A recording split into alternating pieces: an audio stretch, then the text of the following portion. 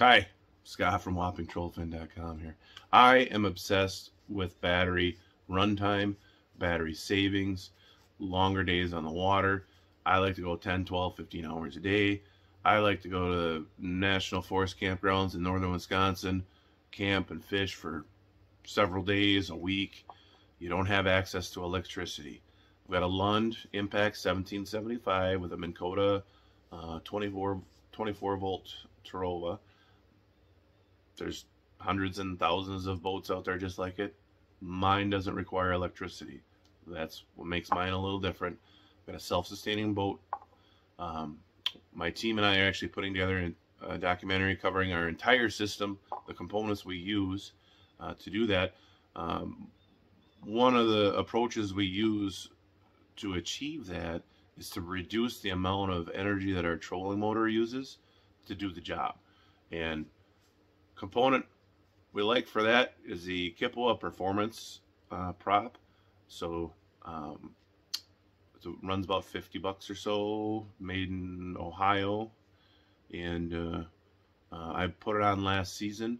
I noticed immediately a little bit more speed for casting at a little bit at lower thrust, so I was pretty pleased with it. Never really tested it. And I've watched a few other reviews of speed tests and whatnot on this prop, and they're good. They're good tests. The way we approached testing was using exact distances and using a stopwatch to time how long it takes to cover that distance at a given thrust. So we set up, using the Ipilot on the Humminbird, we set up an iTrack that was exactly 0.6 miles long. And then we set up from the start of that iTrack a point that was exactly 400 feet from the start of it. So we ran stock prop, 30% thrust for the first 400 feet. And then we kicked it up to 60% to go to the end of our iTrack, turn around, and come back. So we got time for each of those two legs, the time, the distance traveled, all that. We'll go over the math here at the end of the video. Same thing with the Kipawa, 400 feet at 30% thrust. The rest of that iTrack, 60% thrust, go to the end point, turn around, come back. So we'll cover the same exact ground, just show you the speed difference. And I said I put it on a year ago, noticed a little bit. I actually, you see the math, it's pretty impressive. I don't have any affiliation with Minn Kota, Kipawa. I have no skin in that game. I'm just going to give you the information from our testing. Today we're testing speed, battery usage, and time of the Minn Kota Wedge 2 stock prop that came on my Tarova versus the Kipawa 3-blade prop. So what we've done, we're on a very small lake. It's about 3/4 of a mile long. Boat landing's right behind us. Take a look at the map here. We laid down an iTrack that starts right at the boat launch and goes across right down the middle of the lake. It's 0.6 miles long. 400 feet from the start of that, I've got a marker there, waypoint.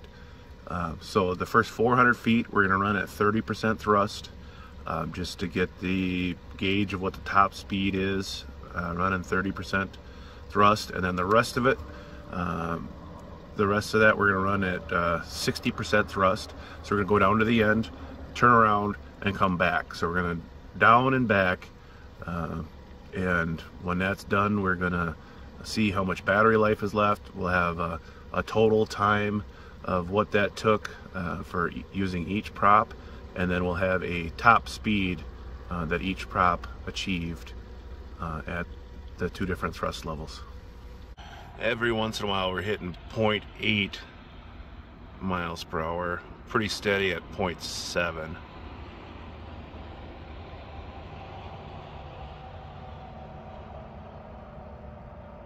We're almost to our waypoint here, so looks like 0.8 is our top speed at 30% thrust on a stock weedless wedge prop. We're just about to the end of the first leg on our iTrack here. Speed-wise, with the stock prop, most of the time between 1.4 and 1.6, as high as 1.7 was the highest. Breeze, a little bit of a breeze, a little bit of a headwind every once in a while, taking us down to about 1.3 miles per hour. Hopefully that stays consistent when we throw on the Kipawa. I know on the way back it's probably going to increase our speed a little bit here, but it's about what I expected for speed at 60% thrust. Just about 460 feet away from our end point here on our return leg.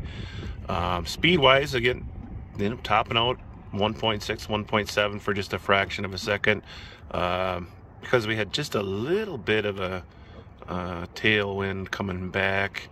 We were more consistent in that 1.5 miles per hour speed range. So if we could finish off this track here, last few hundred feet, and then we'll throw the battery charger on to see what kind of percentage of battery we used in this 1.2 miles. Okay, battery 2.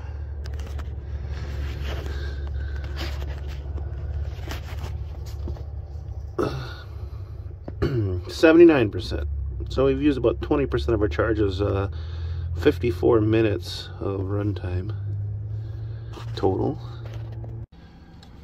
Okay, so we just finished our time and speed trials with the stock prop, checked the battery percentage. Rather than run home to charge up the batteries before we throw the Kipawa on, I'm going to invest a little bit in my fishing future on this particular lake. It's a small lake close to home that I could hit for a few hours or whatever, but I don't have a great auto chart live map of this lake yet. From what I've heard fishing wise, it's better and as far as trolling cranks for walleyes and whatnot. It's a better lake if you're trolling the brake lines. We just went right down the middle just to avoid the boat traffic, which worked out great. We didn't have any interruptions in our first testing. So we're going to take an hour or so and just run across some of these brake lines, mark some more structure. Again, investment in my fishing future on this lake, but it's going to allow that stealth DC charger to put charge back into those trolling motor batteries, so we can check the percentage after that and get a better idea battery usage of that stock prop versus the Kipawa prop. So we'll see you soon. Okay, we're about 15 minutes into just cruising around the brake lines on this lake, filling in the map a little bit. We've covered about half the shoreline in that 15 minutes, just cruising around 5-6 miles an hour. Just show you what that stealth charging system did for us in that 15 minutes. We've gone to where we've got 4 lights on our Minn Kota. So we're gonna finish out another 15-20 minutes here of mapping out that primary brake line, and then we'll go resume testing, throw on the Kipawa prop.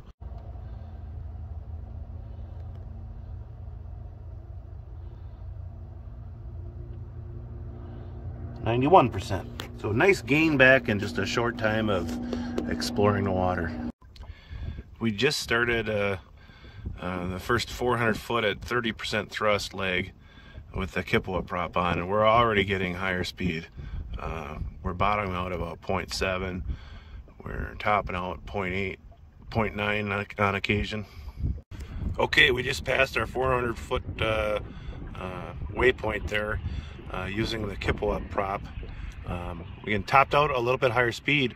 In that 400 foot stretch, we actually did it in 59 seconds less time. We'll do all the math to get average speed and all that here when we get off the water, but at 1.9 miles per hour, we're going into the wind. I expect at some point we're going to steadily go 2 miles an hour. There we just hit 2.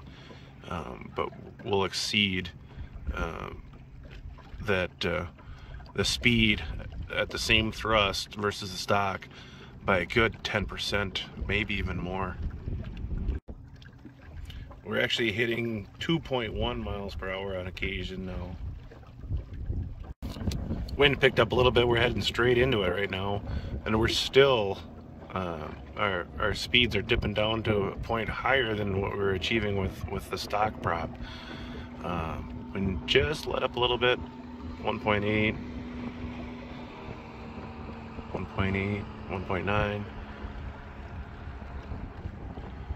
2. So even now the wind just picked up again, we're still hovering in that 2 miles per hour range. Okay, just hooked up the charger here after our time distance trial with the Kipawa prop. Let's see what we got left here. 76%.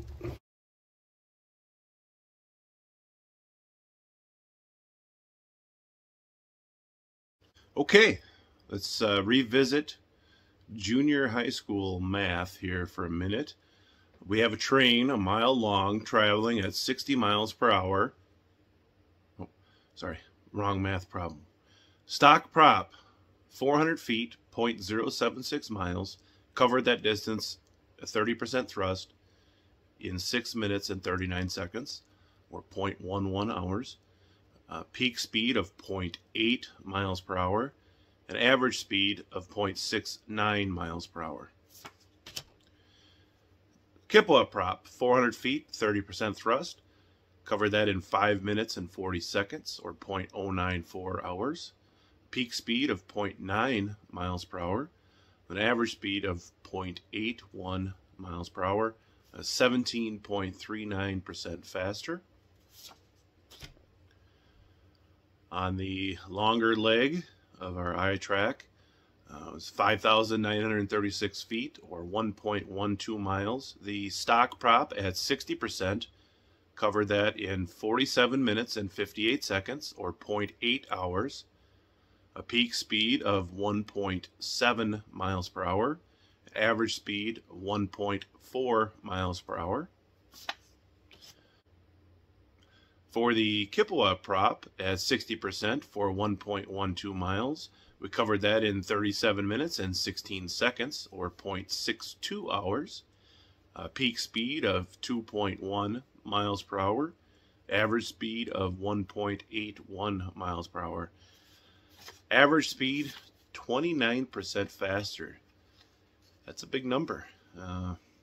You extend that out, this was 40 some minutes.